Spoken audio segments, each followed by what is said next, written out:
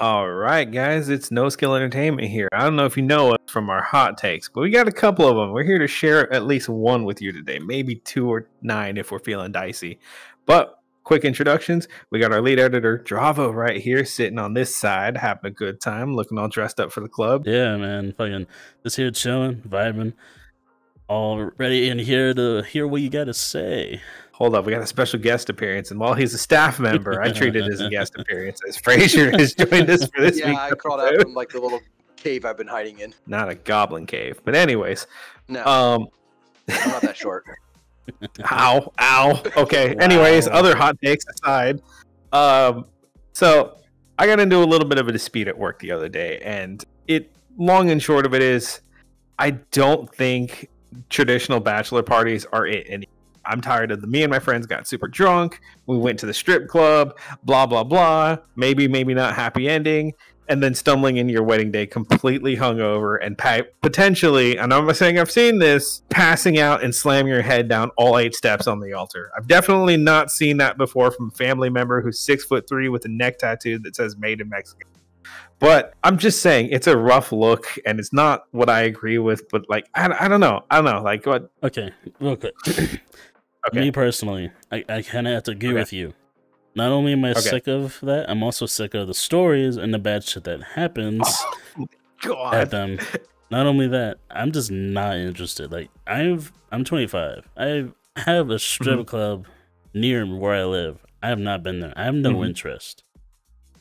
I don't know. You seem like a very hands-off kind of person, and I get that. No, like I'm very just. I like to keep it to myself. And going to a place like that I have no interest. Same with even bars. I mean, I've been to a couple, but even then, I'm just like, I'll sit at the counter, maybe have a few drinks, and that's it. Right. And try to enjoy yourself, no craziness, because you can help me in this part. He brought up a good point. I could give you a story about the shit show at a bar that happened to me just because I was there. We're not talking, not the bar, the strip club. The one, this story. Because yes, strip clubs have horror stories. If we had DJ on here, this would be a 4.5 hour long episode. Oh, he's busy, and we don't want to bore you guys with the 9-hour anthology of why you should never go to a bar or a strip club. But you know the one I'm talking about. One of our buddies got a little drunk, found the Amazon stripper and said, "Hey, my buddy likes it rough," and she beat the dog shit out of our friend for $225, dropping the fucking people's elbow, left Wolverine claws down his shirt, ripped his favorite fucking who was it? So pissed. His Nirvana shirt looked like it got attacked by a fucking saber-toothed tiger. It was a tiger mom. She came at him hot, and it ruined his night, and he didn't have a good time. And our other friends, one who I don't think we've talked about on the podcast before, and then Mando come in stumbling. You'll never guess what happened. He got attacked by a fucking cougar. He was not happy the rest of that trip. He was so pissed. And then we'll just gloss over the other one DJ told us, where that one guy paid a lot of money for a private dance, and when the stripper bent over to grab something, she coughed and just shit all over his nice button-up shirt. That is so gross. I remember telling us that one. That's so vile. Gross. Okay, so now imagine this: you're at the club on your the night of your bachelor party, and that happened. The night's ruined. Your friends are taking pictures. Somebody's crying. It's just not an ideal situation, in my opinion. No. Like, you guys agree? If you're the best man, you put that in a slideshow for the wedding. Okay. Josh Wolf over here. I was not invited to this wedding as I ruined the bachelor party and bachelorette party. But the best man, not me anymore. He did the speech with my honor. Anyways, I don't know. I just feel like it's not the vibe anymore. Like, at least for me. Maybe I'm kind of old. I think, Brandon, you get it as well. So, Frazier's a loose cannon. I don't trust his judgment. He can show up anywhere. That's true. I almost went to a rave the other night. Looked at it and go, nope, dipped out before I got through the door. Last possible second. Anyways. So I pitched the counter offer of, let's just put ourselves in the situation. Your wife gives you the pass to go do something crazy, or your soon-to-be partner, whoever, gives you the pass and a lot of money to just go do whatever you want for the weekend before you get married and have to settle down and dial things in. I think a dream range day with the boys is a way better concept. Yeah. Like, could you imagine party van to the fucking range? Yeah, I definitely could, and I think that'd be an amazing bachelor party, in my opinion.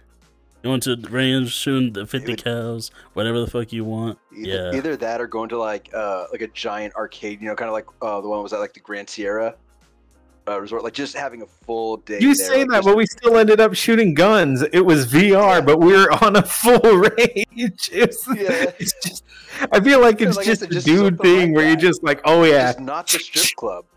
It's like, oh yeah, it's still at arcades, still shooting guns. It's dudes being dudes at that point. So I pitched this idea at work because, of course, this is where we were having this conversation, and every old white guy in the company came out of the woodworks. Oh, son, I heard somebody say range day. So, like, are we talking like a, Cabela's everyday range, or are we going to go somewhere exotic, get them fucking 50 BMGs, incendiaries? We get some tannerite. I don't know why I almost said thermite. They're not that sketchy. I'm just saying, fellas, like, this could be a cool concept. Let's play with this. Let's expand upon this. And I'm like, I've never met you before. Where the fuck did you come from? And they're like, hold on. I got to call somebody over. Hey, get over here. Like, there's 30 dudes in my stall, all pitching ideas. And then one of them says, you know what? Let's just take this bachelor party out of the situation. No one's got to get married. Let's see if we can swing this. Let's try to get it done this Saturday, maybe 8 to 9. I got a schedule block open before when I got a fucking doctor's appointment. When I got to pick up my grandkids. From potential bachelor party to, hey, we should hang out on the weekend and do this. I mean, it seems fun as shit, in my opinion. It does. So, yeah. And I don't think I'm doing the idea justice. I think if we're really going to get there and like kind of expand upon this, I got to put you in the right mindset, sir. So, would you mind? Yes. And all right. Thank you, sir. I appreciate that. Kind of scared me, but you know what? We're good. Got my footing. So, this is what I'm talking about. Nice.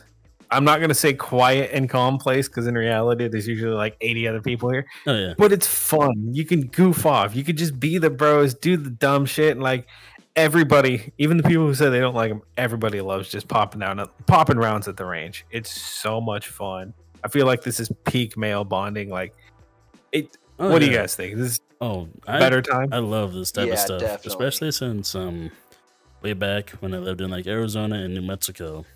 Me and my dad used to buy bullets, grab the rifles, just to go out in the middle of nowhere and just start shooting guns. And it was really fun. I've always enjoyed doing that kind of stuff. I think because of that, I found myself really just, one, bonding with my dad really well, and two, finding a love for firearms in general. It's just kind of guy stuff. Like this is male bonding, just go out and pop some lines off, share some deep words of wisdom with each other. Every once in a while, there's a fart joke somewhere in mixed in. Yeah. And, have fun. We bond. We're just being bros. Young one, remember, always keep the safety off when pointed that way. Don't have to tell us. In our case, Sean, if you turn it around and fire and aim down fucking safety one more time, it's go time. That or when I had to rip, but this is not on a gun range, but an archery range. I had to rip the bow out of a kid's hand because he kept turning around with it half drawn. Yeah. Hey guys, is this right hold hand position? Anyways, not getting caught up on memory lane. So I don't know. I just think there's something fun about this where the guys can show up, pick something they've kind of dreamed about shooting or get introduced to the hobby, and you can just go blow off steam, have fun, really get out of way to work stress, and you're not going to feel like hell the next morning. You're not going to have the potential horrible shit show of, I don't know, someone getting assaulted by a dancer or a dancer defecating on them or the bachelorette party showing up and ruining everything. This is you just grabbing what you kind of want to try and hanging out and popping rounds and making memories. And before we like really commit to the bit, say you had that circumstance in life where I showed up and said, hey, we're doing range day tomorrow. What are you grabbing off the rack? What's going to be your shot of choice? Well, I've always wanted to shoot an M4, like an actual M4. I never actually got to shoot one. I've got to shoot a shortened version, kid version of it when I was like a little one. And plus it was 9mm, not 5.56. Oh, the little carbine ones? Yeah. So I still think those are cool. I mean, it's cool, yeah. Yeah.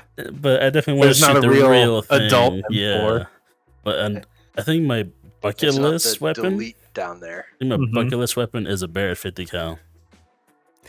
Do you feel the kick of 50 BMG? I want to shoot a 50 cal sniper rifle so bad. You know me and my sniper rifles. I love sniper rifles.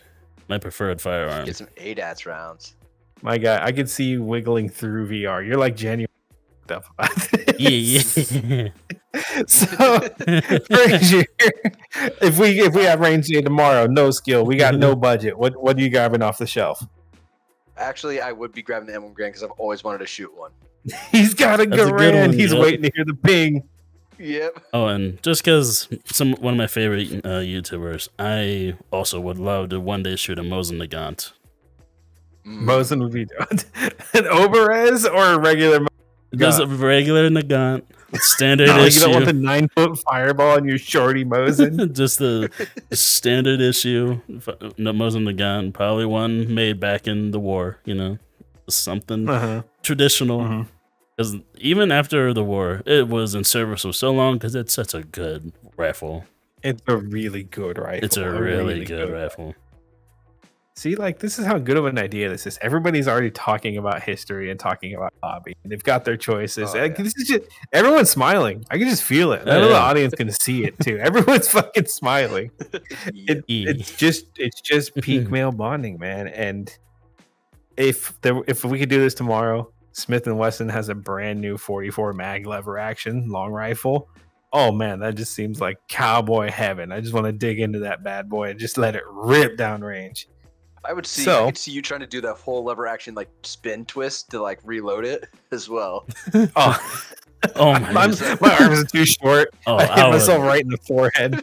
I think I'd be able to do it barely. I don't have that long of arms, you start from down by your waist like over here, and you just spin it up. Spin it up, yeah. Like that, like kind of like come across diagonally. Yeah, I couldn't do that. If I did that, I'd be touching the ground. You know, I would love to one day just grab a 6-shooter and spin the cartridge and flip it in. Done that. Like a fucking cowboy. Oh yeah, no. My dad had a 357 Magnum. I got to take it out to the range. I did that while I was like finished shooting, and I literally just popped it open and then just spun it to lose, spin out all the spent shells. Spin out the shells. This motherfucker. He said, "Yeehaw, chuckle fucks, bam, bam, bam." I'm all fucking giddy and shit right now. Like, this is just a fun idea. And anybody who thinks, no, you don't get it, blah blah blah, you fucking beta male bullshit. You go to your club, get your dance, puke up your margarita. Shut the fuck up, Todd. Yeah. We're heading to the range. And I think this is how we should close this shit out. Gentlemen, to arms. Yeah, fuck Todd. Let's go. Fuck Todd. Not Todd Howard, but fuck Todd in general.